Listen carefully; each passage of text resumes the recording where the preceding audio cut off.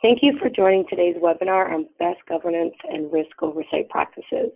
My name is Amanda Rock, and I'm the Communications and Social Media Manager for the National Conference on Public Employee Retirement Systems.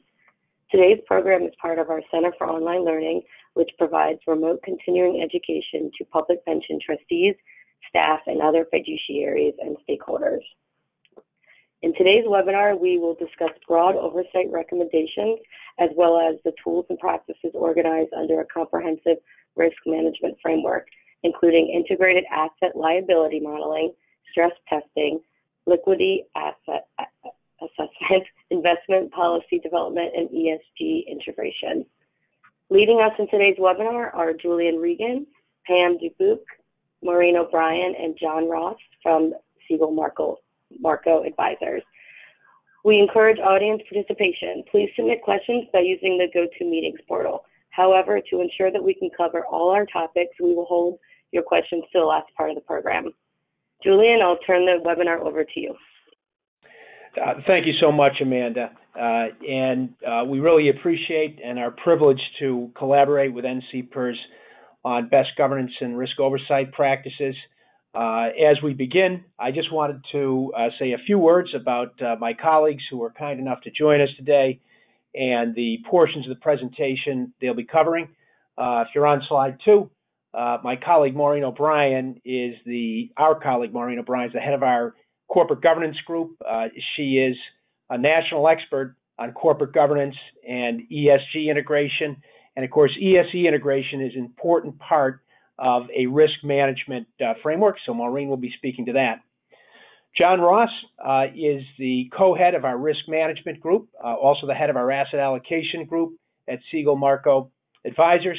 If you believe, as I do, the studies that tell us that perhaps 80, maybe 90% of investment returns can be explained by asset allocation, John is a pretty important person to have on the program today, so he'll be demonstrating asset liability modeling, and other assessment tools under a risk management framework. Pam Dubuque has expertise in a number of areas.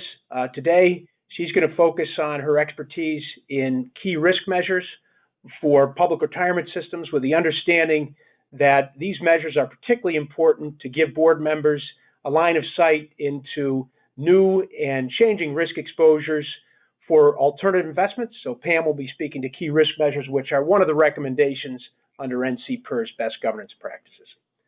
Just going to turn to slide 4. And Maureen and I were pleased to be able to present last May at NCPERS annual conference in Austin, Texas. And during that presentation, we reviewed some of the key capital market developments, challenges, and opportunities for public retirement systems.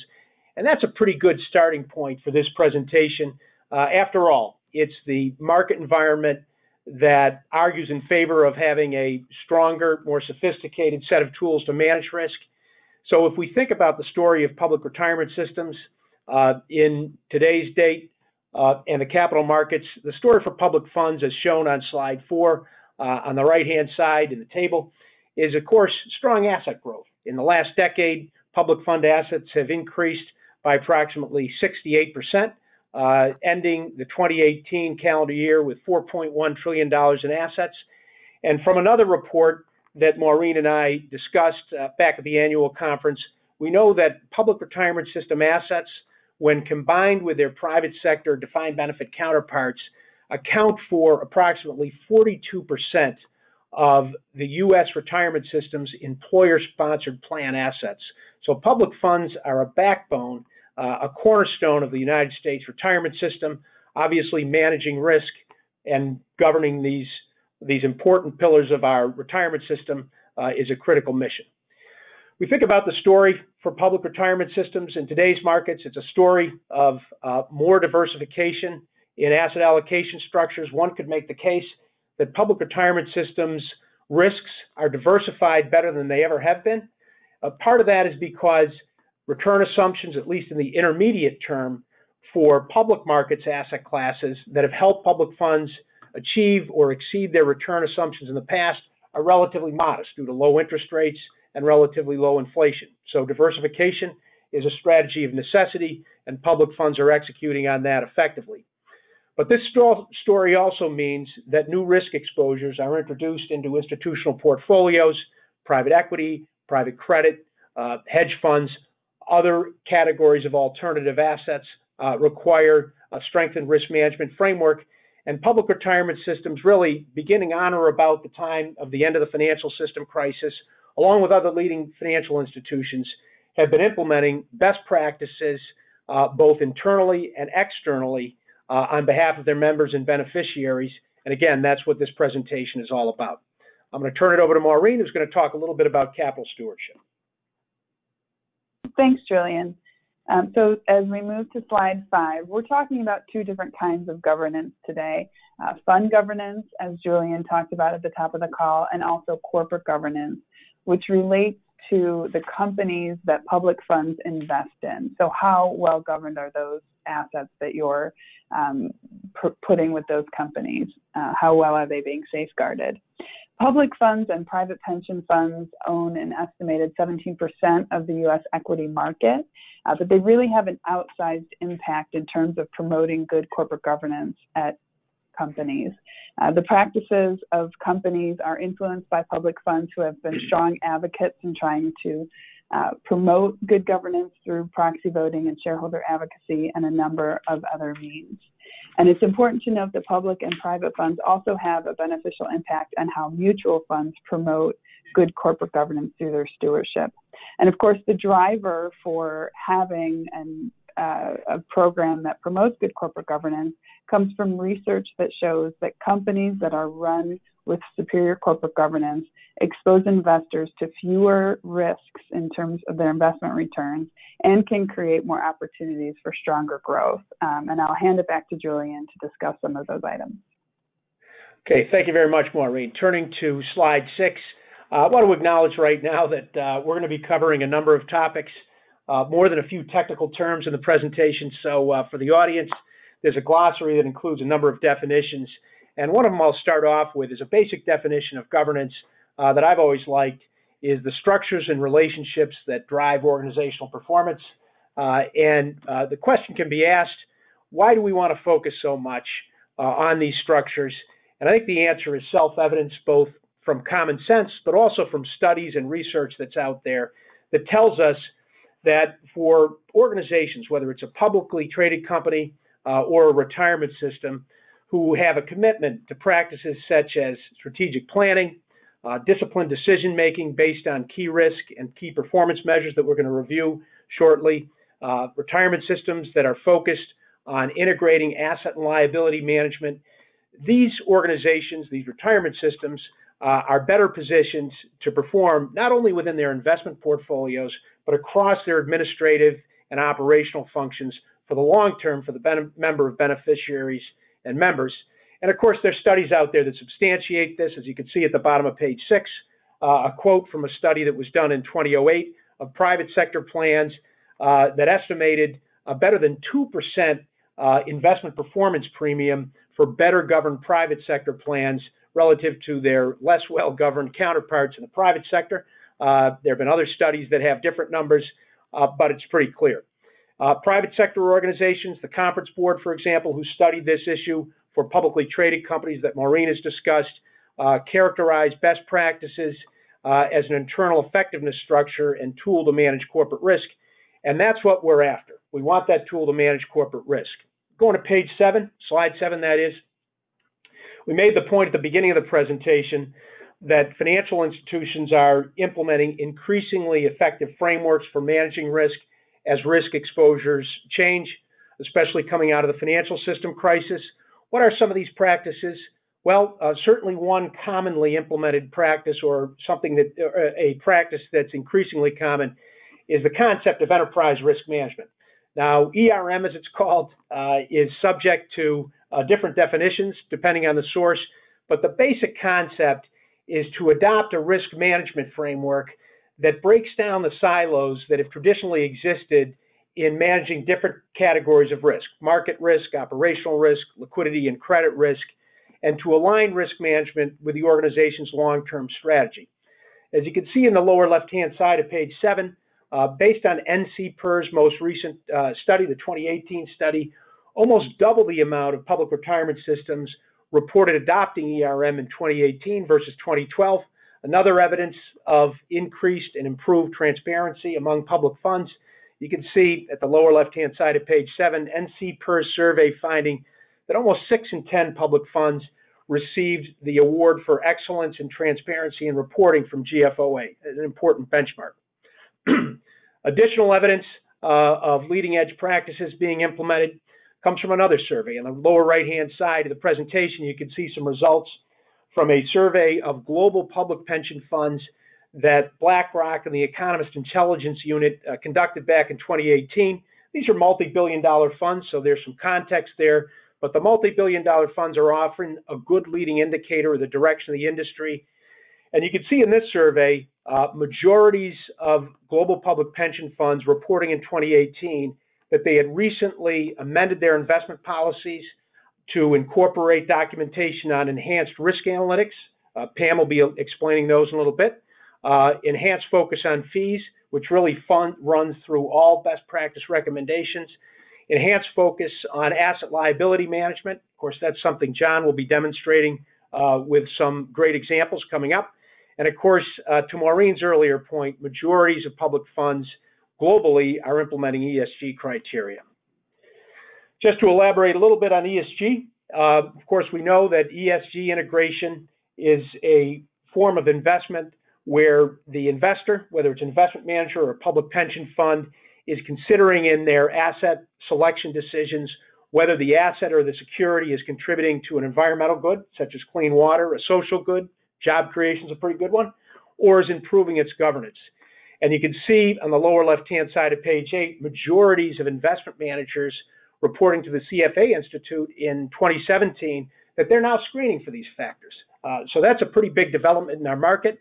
An interesting observation that I've always viewed as very complementary to public retirement systems is that public funds, due in part to great credit to NCPERS, to Maureen and her group, and to others who work in the corporate governance movement, have been focused on the G, better governance of portfolio companies, for decades, not years.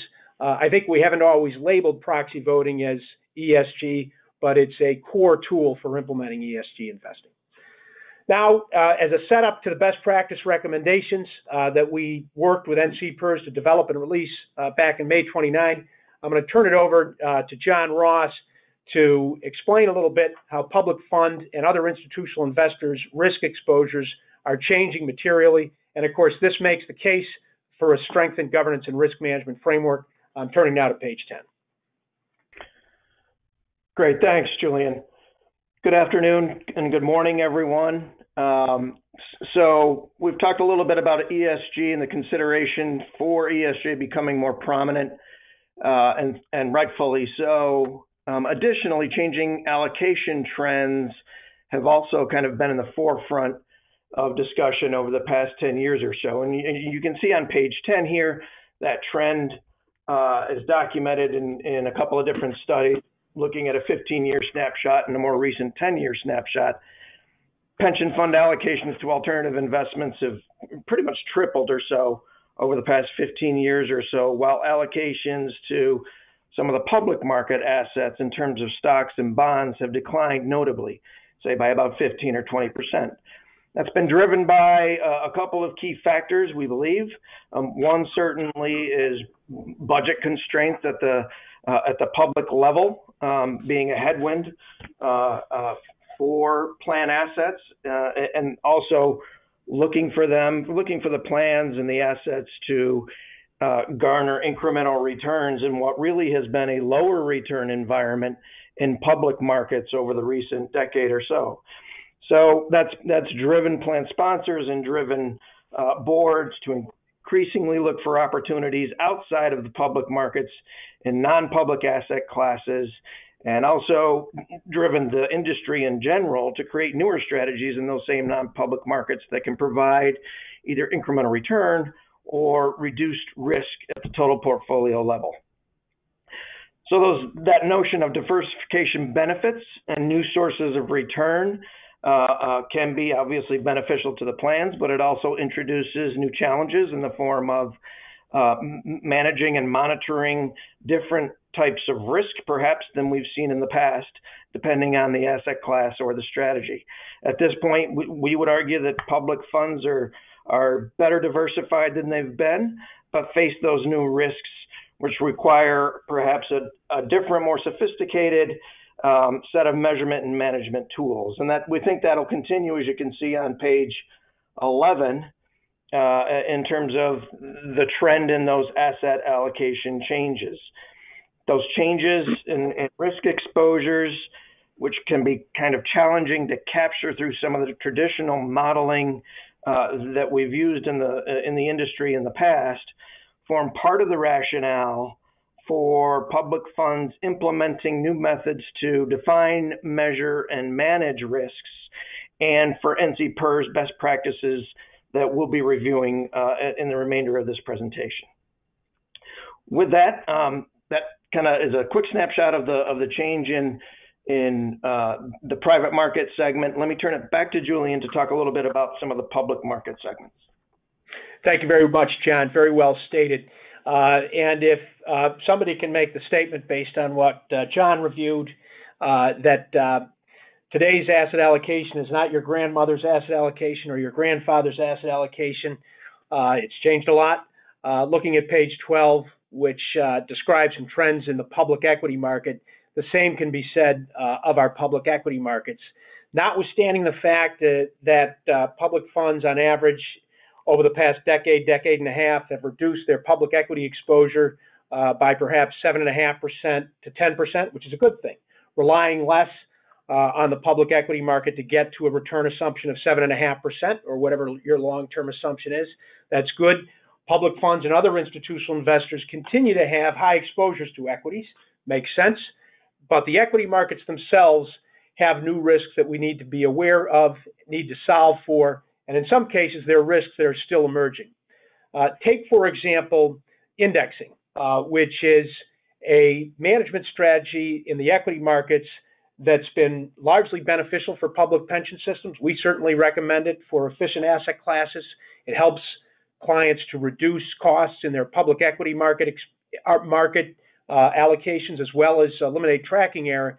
But the sheer volume of assets, as shown on the left-hand side of page 12, that has shifted from active management to passive management, those trillions of dollars have created a market where today, perhaps if you look at the Morningstar data for public equity mutual funds, we have a market where perhaps 40% of equities are indexed. If we assume what's true of mutual funds is true in the remainder of the market, whereas over 20 years ago, less than 5% of assets were passively managed. The volume of indexing and the fact that index ETFs are also used in conjunction, or index ETFs are used by short-term traders, has raised concerns not only about contributions of automated trading to market volatility, but also to impacts on corporate governance. Now, the corporate governance issue is one that Maureen and I have written about, have spoken about, and we'll revisit going forward. But you can see on the right-hand side that the Federal Reserve Bank of Boston last year studied the issue of index ETFs, and they concluded that index ETFs at the level that they're employed in today's equity markets are in fact amplifying volatility, to use the Fed's terms.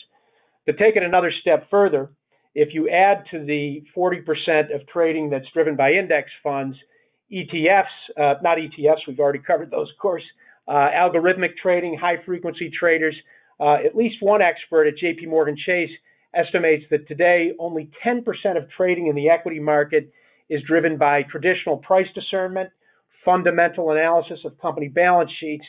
And there are those voices in the fourth quarter of 28 who claimed that the volatility we experienced at the end of last year, which was the highest level of volatility since the financial system crisis, was really exacerbated by automated trading. So that's something we have to solve for. Now we're going to shift gears to what is arguably the fastest growing risk exposure for institutional investors. And Pam is going to speak a little bit about operational risk management. Great. Thank you, Julian. So broadly speaking, operational risk is the risk of loss due inadequate or failed internal processes, people, or systems. So stated more simply, it's the risk of a compliance failure.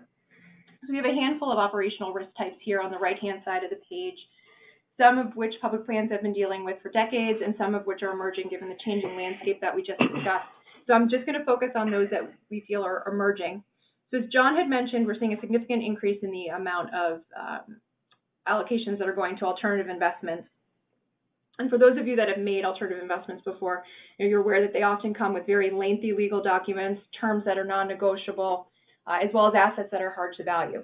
So they're opening up plans to greater risk in the areas of legal and compliance, asset valuations, and by extension, financial reporting. Additionally, we have an increase in the reliance on technology, which can open plans up to the risk of cybersecurity breach or data loss, which certainly can increase headline risk for plans.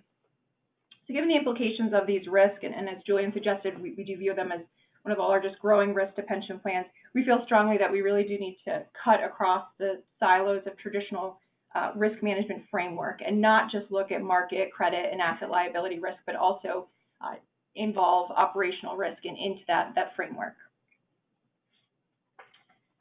On slide 14, we have your actuarial risk, or the risk that one of your actuarial assumptions doesn't hold true. John is going to give you a few examples of ways to measure and monitor these risks a little later on in the presentation that should really bring this to life. But for right now, I'm going to turn it back over to Julian to review the NCPERS best practice recommendations. Thanks so much, Pam. I'm going to skip ahead now to page 16 and just take a deep breath and reflect a little bit. Back in 2012, we were fortunate enough to collaborate with NCPERS to develop a set of best governance practices, which included, of course, risk oversight. And last May, about a month and a half ago, we updated those risk management or those governance recommendations to include a model risk management framework, which really can be taken by a public pension fund or any other institutional investor and modified to be used as their own risk management policy. The component parts of that risk management framework are going to be largely the subject and the focus of the remainder of this presentation. But before we transition there, I wanted to first review the best practices. The best practices really build on the concept that if you take an abstract idea, governance is a pretty abstract idea, and you break it into pieces, you disaggregate it, that leads to better management. So in the spirit of that, NCPERS best practices, which are on NCPERS website, and you can see the link to that at the bottom of page 16, include recommendations in the area of establishing governance manuals to have a centralized repository for your governance documentation. That's something that we certainly had in the public sector when I ran a retirement plan. Of course, I wasn't smart enough to call it a governance manual. I called it a binder, but it's a big enabler of effectiveness. We also have a second category, board practices, such as strategic planning, asset liability modeling that John is going to cover, board policies, and we got good input from NCPERS governance advisor, global governance advisor, on the idea of including a whistleblower policy as a recommended policy among your policy framework. That really ties back to minimizing the probability and severity of operational risk events that Pam discussed. And then, of course, risk oversight, strategic planning, measures and metrics, and, of course, stakeholder communications, which I've always thought public retirement systems really in our economy are probably the best in terms of executing communications to members and beneficiaries, whether it's something that's required like the comprehensive annual financial report or your mission statement. Great way to strengthen the confidence that your stakeholders, your members and beneficiaries have in the system and how it's being run. We switch to slide 17. We know that a key enabler of managing risk, as we're going to elaborate on risk oversight, is how effectively you can delegate risk management responsibilities to the different groups of experts, both on your staff, if you're a large system, and to your contracted service providers. Delegation is the name of the game when it comes to risk management. A well-designed organization chart, well-designed policies, well-developed contracts will make it clear that the board, who's responsible for risk oversight at the highest level, is delegating day-to-day responsibility for management of market risk, in part at least, to investment managers who are buying and selling securities. delegating responsibility for transaction processing risk, for example, to your custodian bank, delegating shared responsibility for management of actuarial risk to your actuary. So that really is a starting off point. The risk management framework that's in the updated set of best practice guidelines from NCPERS, again, builds on the concept that risk, like governance, is an abstract idea, and we can better execute on managing risk toward the end of reducing the probability and severity of losses if we break the risk management program into 4 functional areas. Here we're breaking it into risk governance, assessments, which John will cover, measures, and reporting. So I'm now going to elaborate on a couple of different risk governance mechanisms. Page 20. What is risk governance? Well, risk governance really involves defining the risks that you seek to manage and setting thresholds. In the area of categorizing risk, again, breaking risk into categories, that puts you in a better position to assign measures to different risks and to delegate management responsibilities to the right groups. There's probably no one else on this call who spent a lot of time surfing the internet, looking at the risk management policies and charters of some of our big public companies and financial institutions, but I've done a little of that. And one of the commonalities in some of the best risk management charters you see there in the industry is that they really start in the second or third paragraph of their policies or charters by disaggregating risk, breaking it into categories here as we have market, liquidity, operational, and credit risk.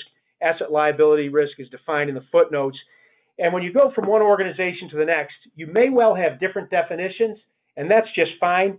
The idea, though, is to start with an effective risk management program. You want to define those risks. That's what we've done in NCPERS risk management, model risk management framework that's on the website. Of course, arguably the foremost tool, I'm on page 21, of risk governance is your investment policy, at least for your investment program. For example, your investment policy is the mechanism by which you document risk thresholds. So to use a pretty basic example, if you look at the left-hand side of page 21, in this hypothetical investment policy that's depicted in the middle of the page, this board has set an upper bound threshold for equity market exposure at 55%. So if the board shows up at their July meeting or goes to their August meeting and the investment consultant hands them a report that shows that in aggregate their equity managers have a 58% exposure to public equity markets, certainly possible with the strong markets we've had recently, the board will know based on its policy to rebalance, to reduce the equity market exposure down to 50% or that neighborhood. And of course, rebalancing is a powerful, very important mechanism of risk management. Now I'm going to turn it over to John, who's going to talk about assessments, which really are used to surveil risks and how they might change under changing assumptions. And I'll really leave it to John. He's the expert in this area. He's going to cover some ground here starting on page 22. Great, thanks, Julian. So we've talked a little bit about investment policy and the importance of the components of that, especially as it relates to disaggregating risks, and that really is the guiding document to do so. Let's now kind of take it another level in terms of defining risks and disaggregating risks at the plan level, but also identifying metrics that we can attach to those risks in a framework. So on page 22, we have the assessments, as Julian has mentioned. On the bottom half of the page, kind of identifying the specific risks within each of those assessment areas in terms of liquidity, asset liability modeling, stress testing, audits, which is an important component here as well, making sure that we're including any enterprise-specific metrics or risk tolerances or preferences as a part of a holistic approach towards strategic asset allocation. Importantly as well, on the right-hand side, you can see investment manager due diligence, which is another form of assessment that kind of is the follow-on to, typically is the follow-on to asset allocation and asset liability modeling.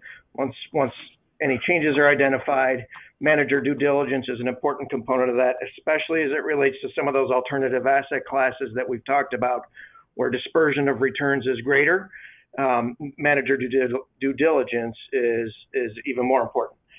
So if we use this framework and recognizing that the objective here is to enable boards to make informed decisions around strategic asset allocation with the best market data that we can garner, making sure that we recognize client-specific metrics and sensitivities and do so in kind of a repeatable framework that's consistent over time, but still flexible and still evolves over time as well.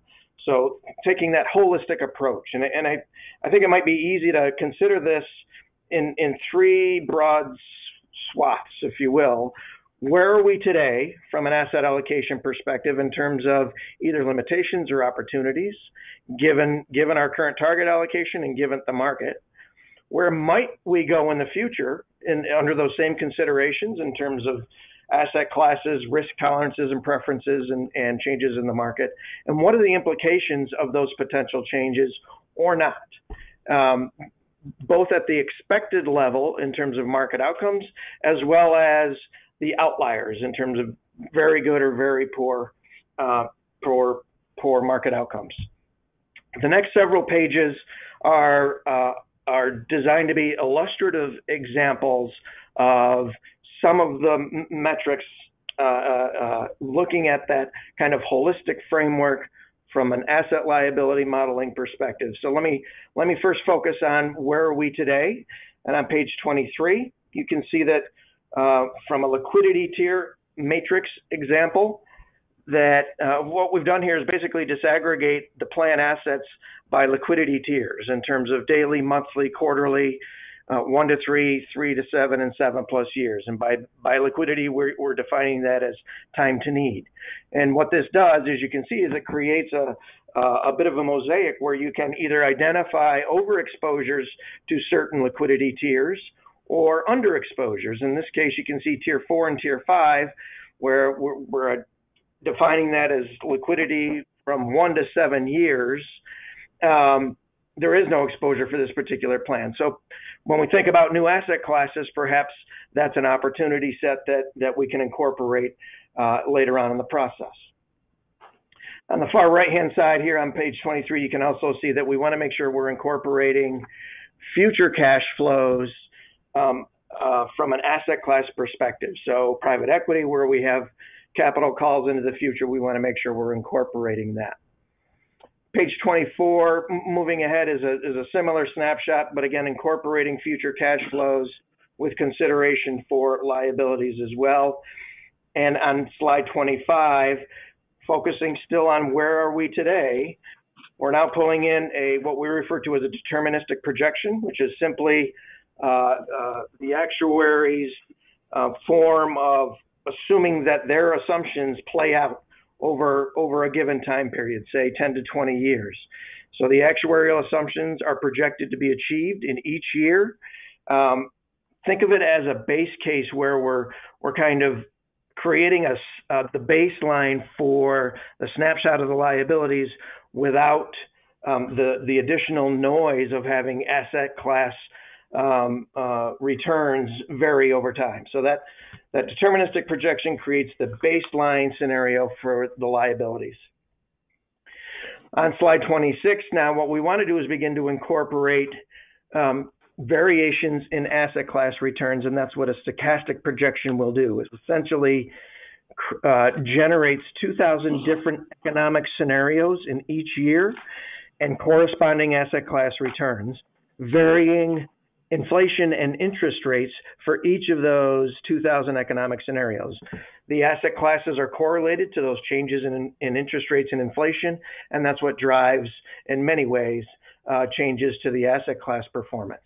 What we do is we take those 2,000 observations and basically stack rank them, represented by the gray lines here, with the blue dot being the median outcome and the darker gray and lighter gray ranges of outcomes, again, within those 2,000 scenarios. And what we begin to capture here, importantly, is the impact of negative market outcomes, as we've defined it as downside risk in particular, for the purposes of these types of analysis. And it's those negative market outcomes that often drive and are more informative from a board decision-making perspective necessarily than some of the positive market outcomes.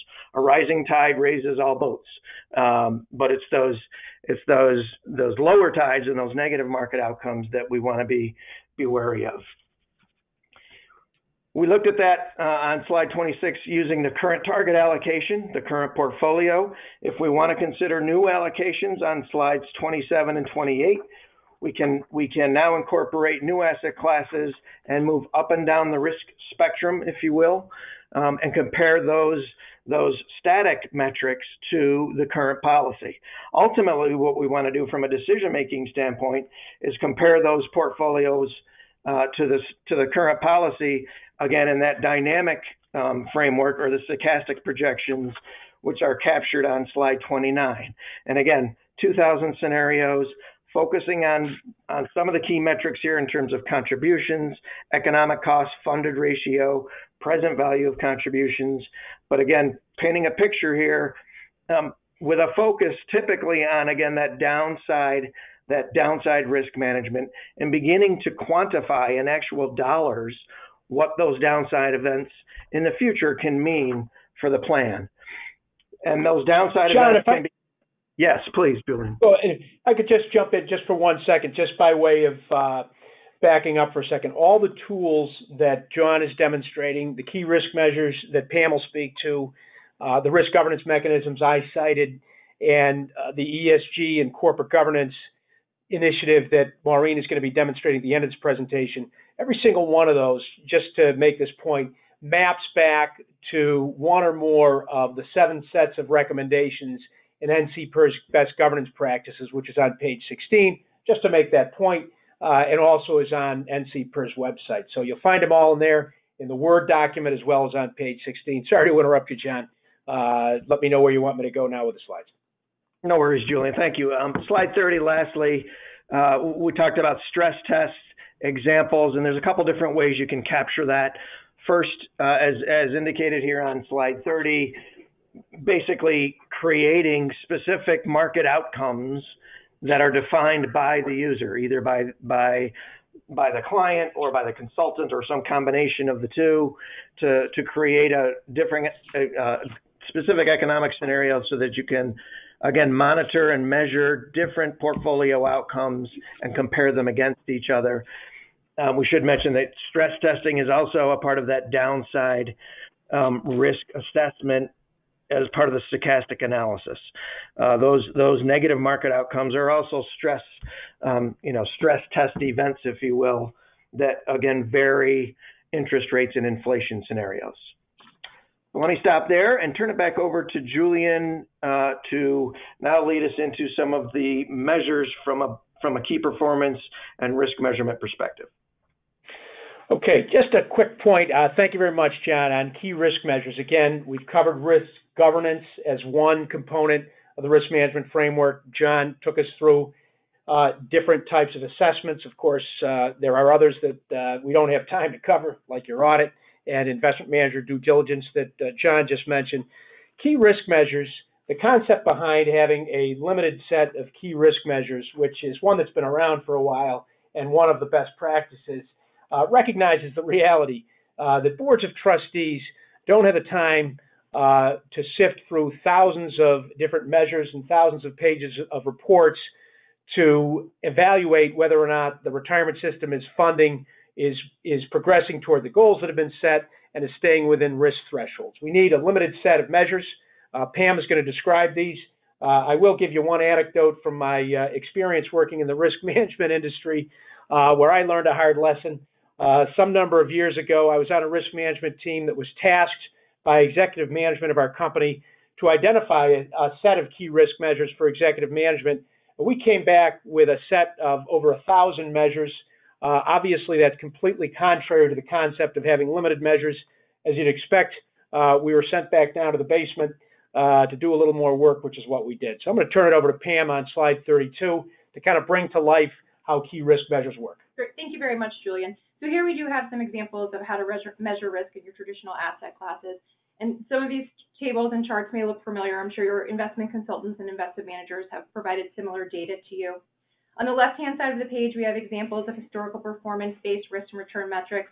So a few that we like to look at are standard deviation, Sharpe ratio, tracking area, and beta. Along with there are a few others listed here that can be helpful to quantify risk. We also want to take a look at the portfolio holdings-based characteristics, which really drills into the diversification in the portfolio. You want to make sure that your risks aren't concentrated in any one area. You also want to make sure that the risk is consistent with your investment policy statement and the investment guidelines that you've put in place with the manager. So one quick example here, looking at the fixed income sector distribution chart on the bottom right of the page. Here, this particular manager is significantly underweight U.S. Treasuries and overweight mortgage-backed securities. It is an active manager. We would expect it to look different than the benchmark. That's what they're being paid for. We just want to make sure that that level of mortgage-backed securities is commensurate with what's in their guidelines and that we understand their risk.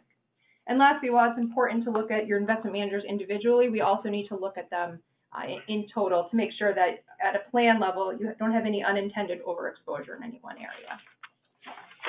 And we also have risk exposures in alternative asset classes. Julian, if you'll flip the next slide. This is an area that we think is increasingly important given the increase in allocations to alternative investments, but also the illiquidity in this area. You want to make sure you really understand what's in your portfolio today before you go ahead and make another commitment to an investment. They may lock up capital for another 10 years. So similar to traditional portfolios, you here want to look at diversification as a key factor in measuring risk. You want to make sure you're diversified by strategy, vintage year, as well as region. Another important measure is your unfunded commitment, or the amount that you're legally bound to fund to these investments. So looking in the middle on the left-hand side of the page, this particular private equity portfolio has a call ratio of 0.59. So they've funded about 60% of their commitments to date. They still have $205 million left in unfunded commitments. And as John mentioned earlier when he was going through the liquidity tier analysis, this is a factor that would be taken into that when looking at the liquidity at your total plan level. And lastly, leverage is another important measure of risk, particularly as we navigate the uncertain market ahead. Leverage can certainly serve to compound good returns, but it can also, when they are negative, it can serve to compound that poor performance as well. So we just want to make sure, there's varying levels of leverage used depending on the risk of the strategy. You want to make sure that you understand that risk and that the manager is using a level of leverage that's commensurate with the risk that they're taking. And again, here you just want to also look at the total portfolio level as well and not just the individual pieces. Okay, thank you, Pam. We've covered now governance assessments and measures. The next two slides are in reporting, which is the fourth component of the risk framework. I think in the interest of time, Maureen has got a couple of, one in particular, very powerful example of how proxy voting and corporate governance and NCPERS recommended practice can be used to manage risk in your public equity portfolio. So just going to note on slides 34 and 35 that reporting is really the mechanism by which you bring everything together, the assessments, your key measures, and reports obviously from across your risk exposures and functions. So Maureen, if it's okay with you, I'm going to turn it to slide 36 and really look forward to hearing you talk about this anecdote from the world of corporate governance and proxy voting as it relates to the subject today. Great. So before we get into that, just another reminder that ESG, which for a long time was more of an abstract concept, has really matured and lends itself to a practical set of tools to implement ESG as part of your approach to risk for your plan. And really, the goal is to position funds for risk-adjusted returns that focus on investments whose values could be enhanced by better performance on social, environmental, and governance aspects. We have broken it down to 4 implementation tools. The first is the investment policy statement, so discussing ESG as part of that approach to your fund. The second is proxy voting, making sure you understand how those votes are being cast and that they're being cast in the interest of your plan participants.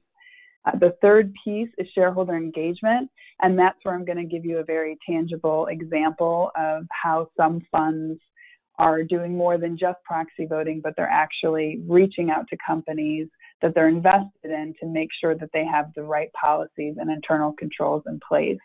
And finally, that last piece is manager selection. So when you are conducting due diligence on those managers, getting more in-depth in how those managers approach ESG. So, Julian, can you flip to slide 37, and we'll get into the particular example for today. Great. So there are 54 investors, including Segal Marco Advisers, that are working in a coalition called Investors for Opioid Accountability. And the group represents many public pension funds, and you can see those listed here out on the slide in front of you. What happened is the funds have been seeing the opioid epidemic impact our economy and impact death rates for our country and the life expectancy rate. But as investors, this is also having financial consequences, because the companies that are part of the opioid supply chain are being sued throughout the country. There's about 1,900 lawsuits pending against companies that manufacture opioids, distribute opioids, and then provide opioids at the retail pharmacy level. And those lawsuits and the company's approach to navigating this crisis has impact for returns from these companies, which are big companies that you likely all hold shares in. Can we move to the next slide, Julian? So this group formed to engage companies on how they are responding to the opioid crisis. And we looked into the corporate governance of these companies and what they were doing in terms of assessing their impact on the crisis and the risk that they were exposing investors to as the crisis began to spiral out of control and these companies were caught a little short-footed. This group has filed a total of 33 proposals asking companies to improve governance around the issue. And we've had pretty good success through these in-depth conversations with companies. I'll point to just one issue here, which is a board risk report. So it's a request from these investors to the companies asking them to issue risk reports available on their websites that detail the company's role in the supply chain for opioids and what they have done to have better board oversight of what's happening and better awareness of the impacts and changes they can make to mitigate their role in the crisis. So we've seen all of the companies that distribute opioids, McKesson, AmerisourceBergen, and Cardinal Health, have all issued those reports, as have a number of the companies that manufacture opioids. You can go to their websites and look at those reports now. Now, this, of course, benefits the investors that have engaged these companies because it sets the companies up to navigate through this crisis and make all the right decisions so that those investments in those companies are better over the long term. Of course, it helps the entire shareholder base as well. And in that sense, that's why public funds and other funds that do the shareholder engagement have an outsized impact in making sure that governance for the U.S. public equity market as a whole performs better. So if we move to the next slide, we're going to leave you with some key takeaways today from the presentation, and then we'll leave a few minutes at the end for your questions. I'm going to skip ahead to the second to last bullet, which is just, again, to restate the point that ESG integration should be considered as a risk management tool. It helps set your fund up to take a deeper dive into some of these issues that can have a large impact on your return. And Julian will make a few more points on the key takeaways, and then we'll open it up for your questions. Thanks so much, Maureen. That really is a powerful example. Just a couple of parting comments. A term that I hear people use a lot these days is, wow, that was a lot. I would say that if you look at this presentation, I hope it had a lot. I hope it had a lot of useful information for folks who are on the call or who might listen to this later on. As a practical matter, if you're looking at the best governance and risk oversight practices as a toolkit, and that's what I really think they should be used for. If you go to page 16, that's where the summary of the recommendations is in summary form. And of course, on NCPERS website, there's a link. The recommendations, the guidelines are laid out in seven different sections, and the model risk management framework is also written out in the document. So we know today that public pension funds have generated strong asset growth, contributing significant to our economy. a backbone, really, of the U.S. retirement system and really playing a leadership role in implementing new and innovative ways to manage risk and govern their operations across both the investment function, but also importantly, member services and the operational function for the benefit of members and beneficiaries. And that's really what this presentation is all about. We've appreciated the opportunity. And Amanda, if you want us to take a question or two, we're obviously happy to do that. Okay, thank you guys for the presentation. I think we have time for a few questions. First one is, what are some of the pitfalls boards should avoid while they are working on strengthening their governance and risk management practices? Okay, Amanda, if you don't mind, I'm going to take that one and maybe let someone jump in as somebody who's experienced a couple of pitfalls. One of the pitfalls is that you over-engineer governance in your quest to try and strengthen the fund's position. What do I mean by that? Well, you can have too many policies. You can also have guidelines around asset allocation, for example, that are so tight that you take discretion from the board. That's not what good governance is all about. Good governance is all about giving some flexibility to the board and management, but also setting up that internal effectiveness structure that the folks at the conference board alluded to in the quote we reviewed at the beginning of the presentation. So don't want to over-engineer it. Don't want to have it be overly aspirational. Want it to be practical, and actionable. Julian, this is John. I might add to that from practical experience as well. Oftentimes, boards will recognize the importance of risk management, but overlook the need for a nimble decision-making process. Right? Oftentimes, making decisions around either altering investment policy statements, or once the investment policy statement has been set, trying to change whether it's asset allocation changes or manager review implications within the policy itself. Oftentimes, that decision-making process is not quite as nimble as would be most beneficial. So, recognizing that you might need to think about process as well as content from a decision-making standpoint. Okay, anyone else? All right, our last question. How can a medium-sized or modest-sized retirement system adopt the governance and risk management tools that larger retirement systems with greater access to resources are adopting? All right, I'll take a shot at that one as well. I think a pretty good example of that question would be chief risk officer roles. So a $100 billion plus state retirement system, and plenty have done this, have hired chief risk officers to centralize risk management to, as Pam was saying, break down the silos in managing different categories of risk. If you're a medium-sized pension fund, you have the budget to hire a chief risk officer. So you can accomplish the equivalent outcome by working with your service providers, your actuary, your consultant, your executive director, your advisors to create a reporting protocol that brings reporting on all of those risks together and really gives you the equivalent of a chief risk officer without the budget, without having to staff the position. That's the best example I can think of. Okay.